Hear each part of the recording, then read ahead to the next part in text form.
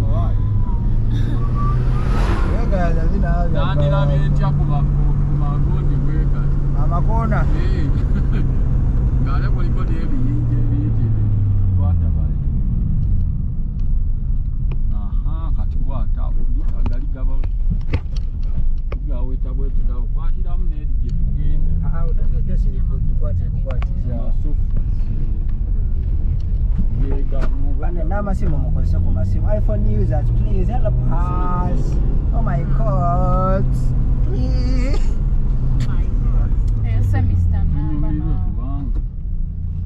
Let us enjoy life.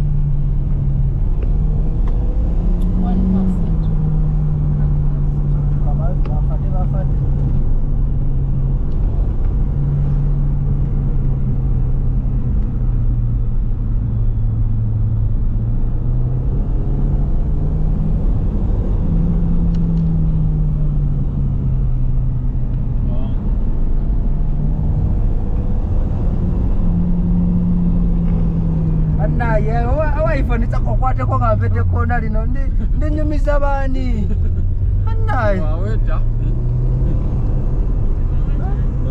ati saka klipu ikana tugatta nayo olemwa. Ano myayo lina ya sika soko omuza.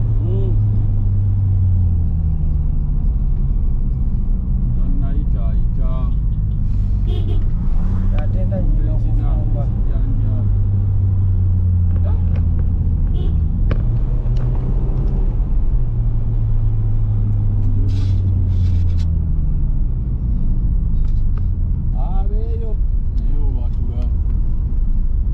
Emikono gyo bagiraba.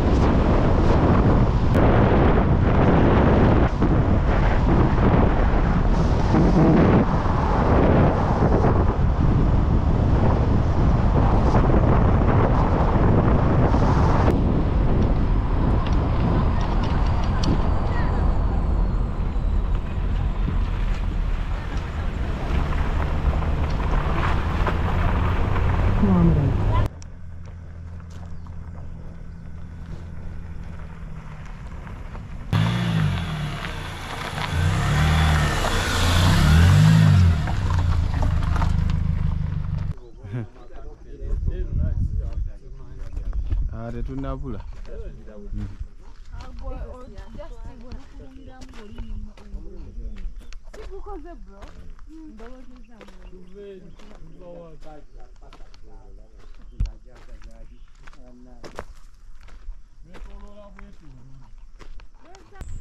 Kola nsiwuli. Kwatako nga ndekanira wano.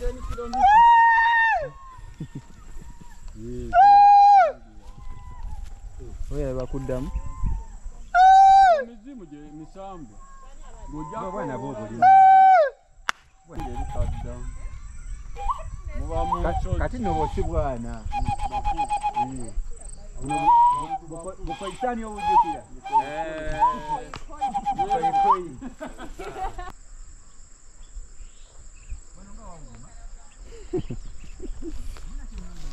Wauma.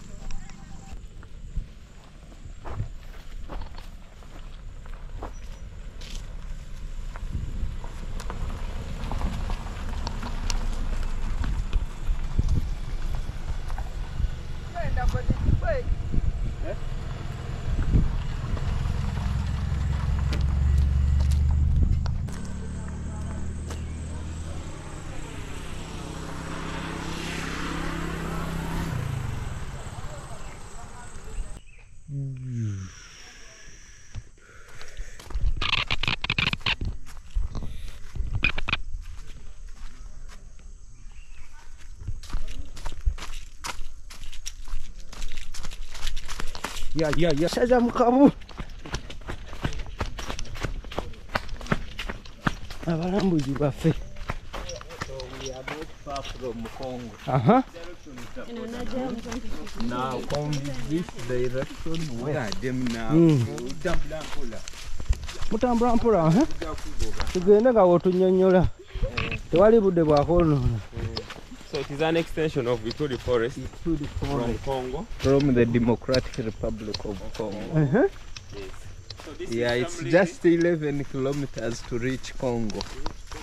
11. Yes. Only. What's the place? Sorry? What's the place? The name of the place. We are going. Semliki National Park.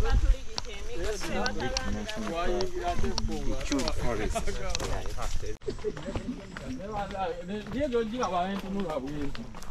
Obadde nga sidduse musinga. Wookerawo. Omanye otuukawo ne wookya. Maama, wookerawo gye tugenda. Otuukawo ne wookerawo.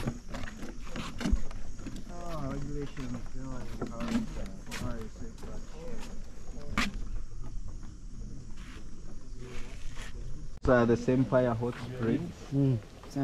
Sempaya Hot Springs.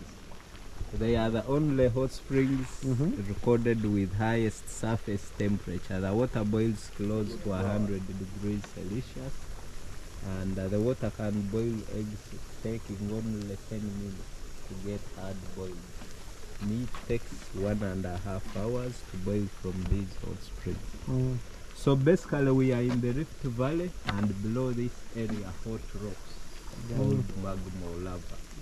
So when it rains, much of the rainwater seeps through the cracks, form underground rivers and water table below. And because we have cracks that are associated with that mountain that we call fault lines, the cracks go deep and reach the molten rocks. So the water from the water table through the cracks meet the molten rocks, and it's the molten rocks that heat the water up, then the water comes back on the surface when it's hot.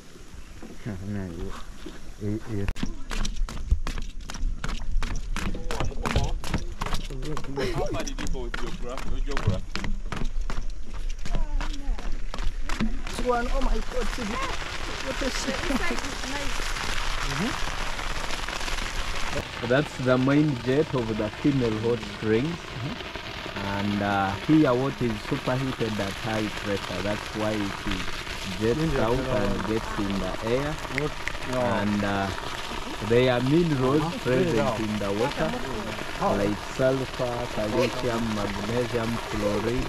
So a combination of these minerals form these rocks that we call calcium carbonate rocks. So they are formed as a rivers of accumulation of different Sandra, minerals. Yes. But be careful, you may see. Nkikitamu kova. Okay. Oscar. Okikolayo. Okikolayo. Semliki National Park. Female hot spring.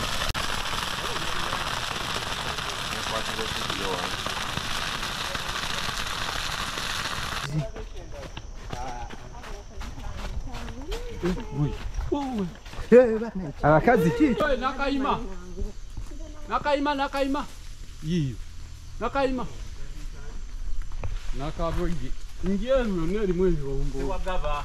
Tewagaba. Ni mwezi wombo leje. We. Alanga okasiko okugulu.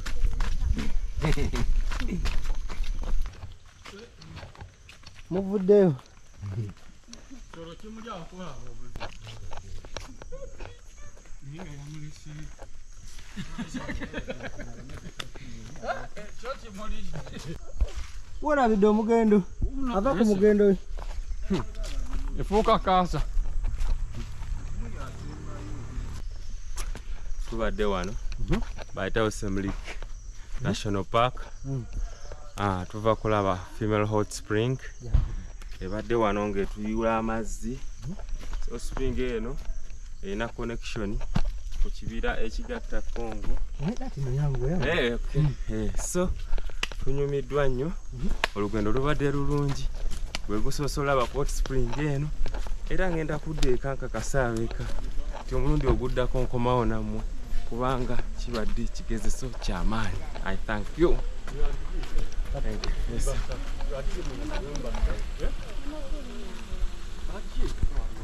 Kutule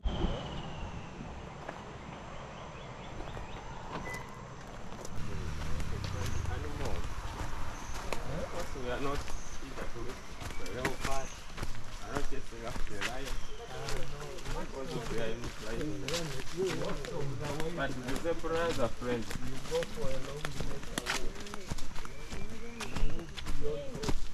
How much?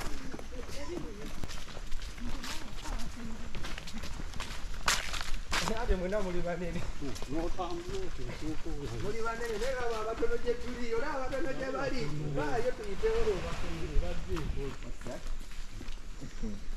Some of you are about to run away. Those are birds. They are birds.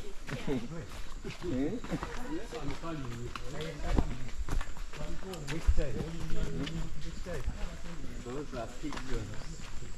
Now, Mr. Richard, you said this. Which you said this? Which district is this? Bundibugyo. This is Bundibugyo. We are here about the landslides. Where do they normally take place? Landslides in Bududa. At the landslide. This side of Kasese. Is it in Kasese? How long is it from here to Kasese? You first then go back to Port. 60 kilometers. Then you take for Port Kasese highway. Olaba otukuga luno oluguudo. Lusula Kinjojo, not Port. So which route is this one? Lusula Kinjojo. Yeah. No, this side when Munyonyoyo. Buyise omulungi gumu.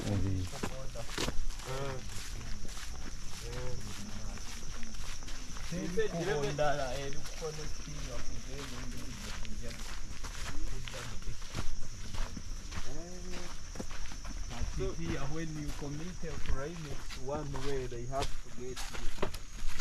for now they can't. Because you fly. Arwamu koti spring. Okay, kuwasha. Kuva wali mulaba utu. Abakusula.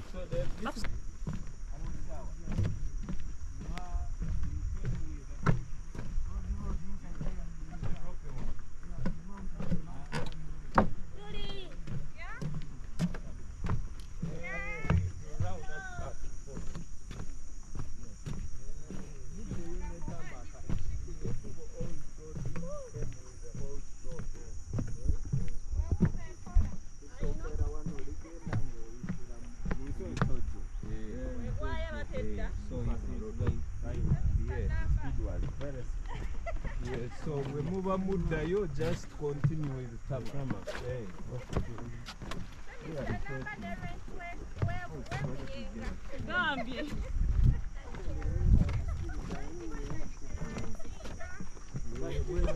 Koto, Naguru, you know we got Kololo.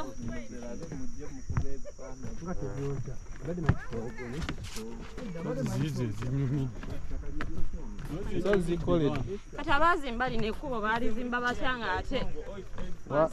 By then waite wocha. Olabye mero yensinga. Okitera ali kakyala wama. Ne mero ogiraba. Abasinga.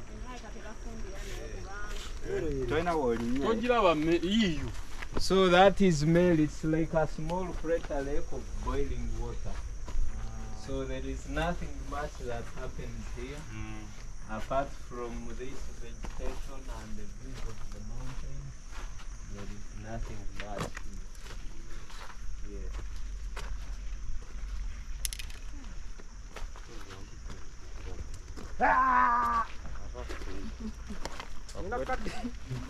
Nakadeno. Whoa! Njagala kadda.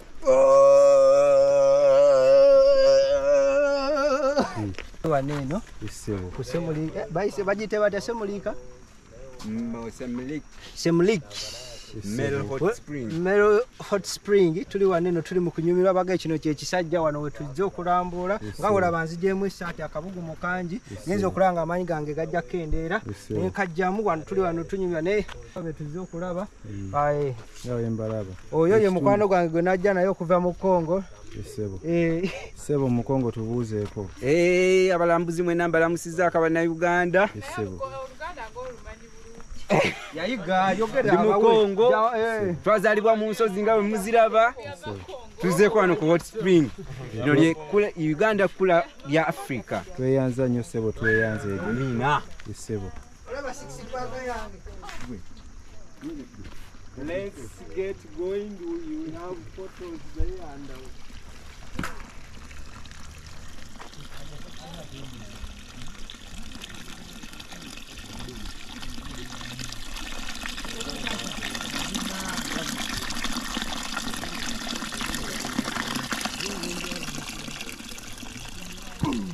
Right here it's the male hot spring. It's kind of hot. It's like 62 to 78 degrees. As you can see, it's surrounded with a bunch of mountains.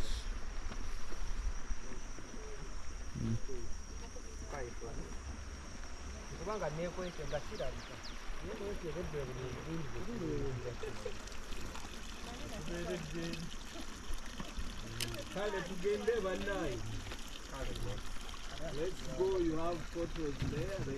Yangu nkubira kwani. Like I was saying, still saying, this is the male hot spring. It's kind of different compared to the female.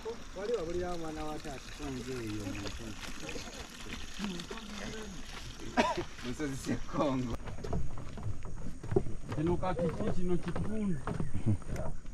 Luno lutobazi.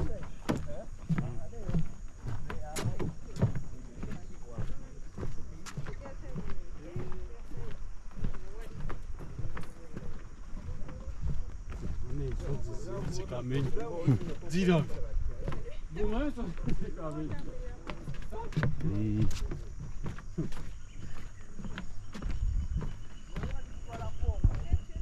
Venga Congo.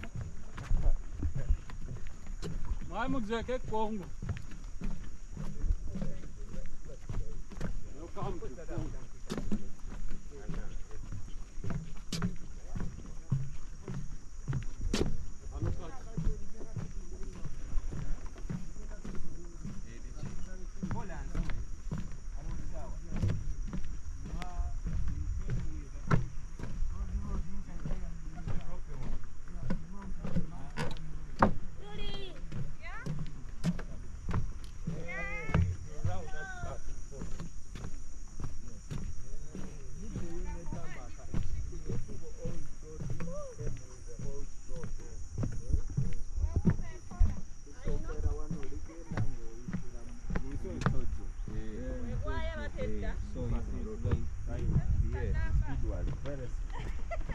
So we move up.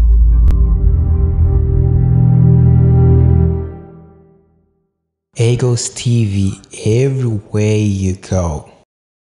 Uganda to the world.